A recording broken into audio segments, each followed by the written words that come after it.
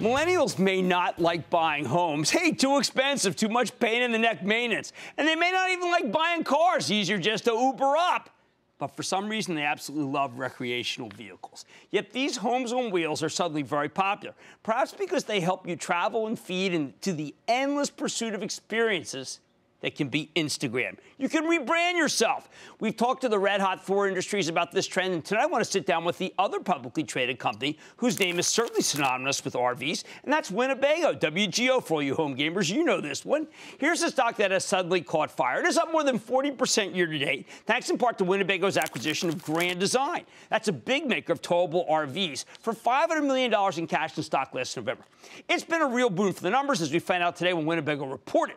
Company has posted a terrific 9-cent earnings beat off a 70-cent basis. That's pretty amazing. Higher than expected revenue, up nearly 73% year over year. Dramatically expanded gross margins, too.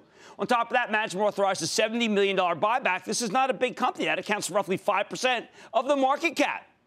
That's caused the stock to jump more than 3% today. So can it keep roaring? Let's check in with Michael Happy. I'm so excited to have him on the show. He's the president and CEO of Winnebago. Learn more about the quarter and his company's prospects. Mr. Happy, welcome to Mad Money. Good to be with you today, Jim. Sir, something is happening in your world, as I know, because my daughter's is literally on a 2-month camping trip now, doing what you do.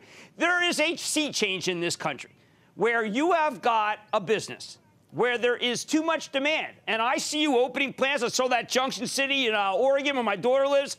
I mean, you literally have more business than you can handle right now, don't you?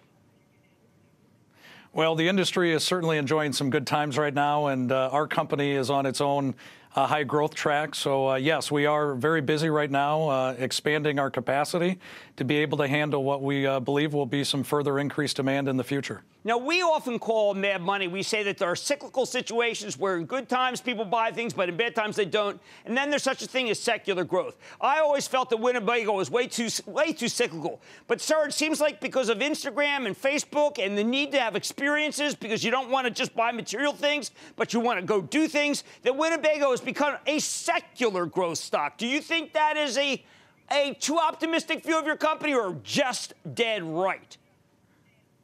No, I think we'll embrace that. I mean, as you mentioned in your opening comments, Winnebago has been synonymous with the RV lifestyle throughout its history, one of the early pioneers, certainly in the category. But what we're seeing today is really this race for people to get outdoors and create memories and create experiences. They want to be together with family and friends. And there's very few better ways to do that than being in an RV and being able to see the country and be with the people you love and like. And so our lifestyle and certainly the Winnebago and Grand Design products enable those experiences. I want to talk about this Grand Design. This is one of the most remarkable acquisitions I've seen. I mean, this was about as instant payoff as is possible in business. Towables, what's so different? Why are these so loved? And why are they in such demand? Well, towables is certainly generically as a category been very strong, but this Grand Design brand that we were so fortunate to acquire last November has just hit it out of the park with their performance recently. And really you have a combination of industry talent, passion around building great products.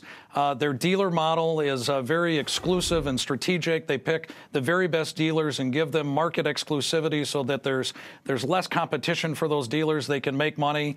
They provide a high level of product service, great quality in the products as well. And they're just very innovative, and they're fast and they're nimble, and we're just so glad that they've joined the Winnebago Industries family. So if I were to buy one of these, I would have all of the kind of great gadgets that the younger people love to have. I'd be able to do my iPod and my iPad and be able to watch TV and do all that stuff? Well, I tell you what, some recent research said that almost 80% of people who are in the RV lifestyle, they want to remain connected while they're on the road. So you absolutely can remain connected through many of the new technologies that you'll find in our RVs across both of our brands. And you know, people want to get off the grid, Jim, but they really want to remain connected. They do want to send those panoramic pictures on their Snapchats or Instagrams.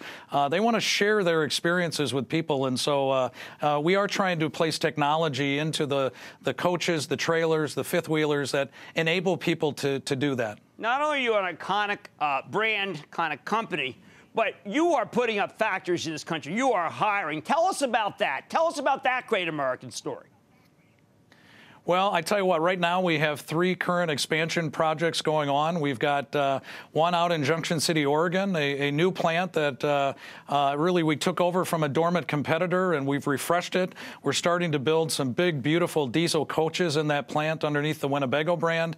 But then you go out to Indiana, which is really the capital of the RV industry in some regards, and we've got 2 new projects going on there, more than $20 million in capital that we're investing currently to expand capacity for both the Grand Design business, but also Winnebago Towables. So, you know, adding more people to our team, putting great Americans to work, and I think people are excited about our future, and we're really having good luck finding people in what is still a very tight labor market. Well, they should be excited. I know, and in your conference call, you did talk about some of those supply issues, but you're obviously solving them. Your gross margins wouldn't be going higher. You're a delight to have on the show, sir. Michael Happy is the president and CEO of Winnebago. Congratulations on a fantastic ascent for this stock. Appreciate it, sir.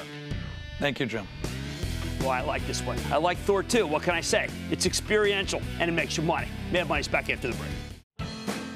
Booyah! Jim Cramer here from Mad Money. Thanks for watching CNBC on YouTube. Click here to subscribe and get the jump on my exclusives with CEOs, plus market news, investing advice, and a whole lot more.